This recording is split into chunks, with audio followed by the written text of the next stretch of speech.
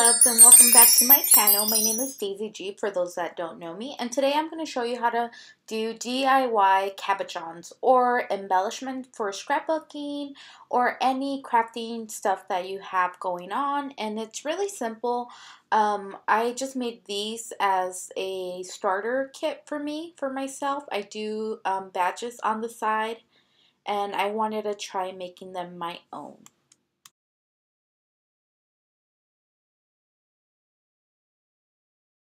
And well, all the supplies, I went ahead and went to Michael's and went and bought them. I did use a CRAT Smart Polymer clay, and I got the color brown and white. I also got the Mod Podge molds just because it was really cheap. I think it was like $9.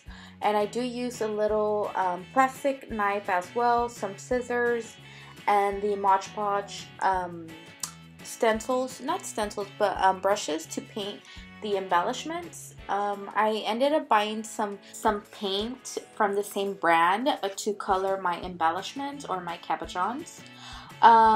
This is really simple to make. You just need to read the instructions of your polymer clay. Like mine said to put it in the oven for 275 degrees Fahrenheit for 15 minutes for every 1/4 of inches. So here what I'm doing, I'm just cutting little pieces and making them a little bit softer. I am playing with it, making it into little circles and placing them inside the mold. Really easy, as you can see, guys. I also do take my scissors and try to trim the edges of these stars and bows that I made.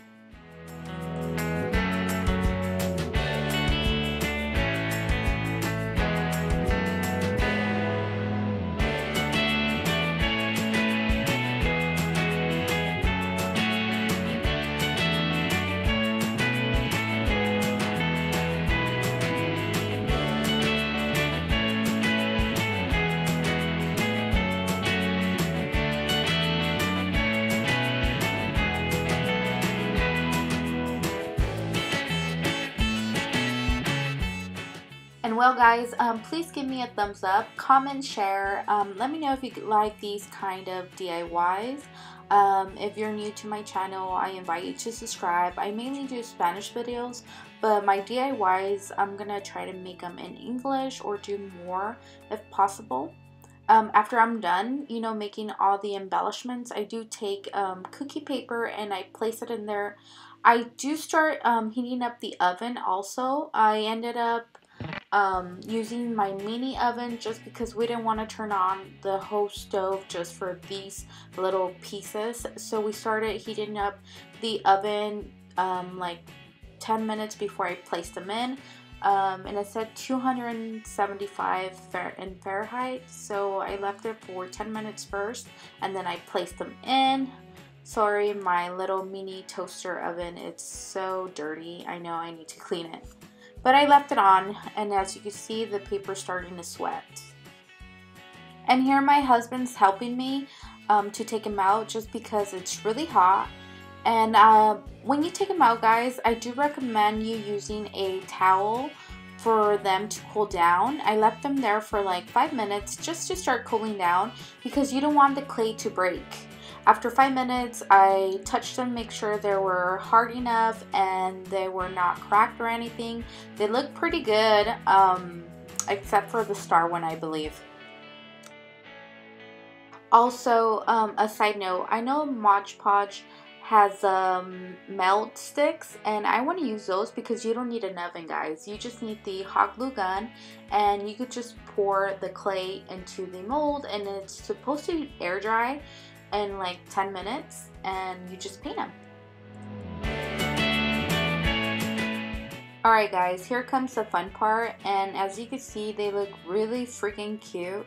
I also bought the stencils, the brushes from Mod Podge, just because they seem really fine and really tapered and really small. It seems that they would fit perfectly with the embellishments I made since they're really tiny. And right here, we're just gonna fast forward so you can see the end result.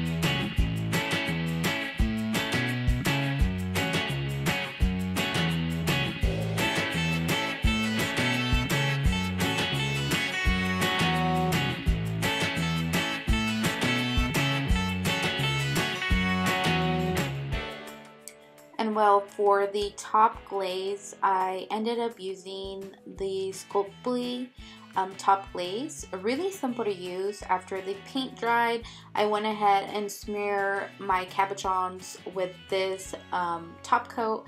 This made the cabochons look super shiny, really nice looking, and this took a couple minutes to dry. I picked them up, I think, too soon, but you should let it stay overnight so it could really dry.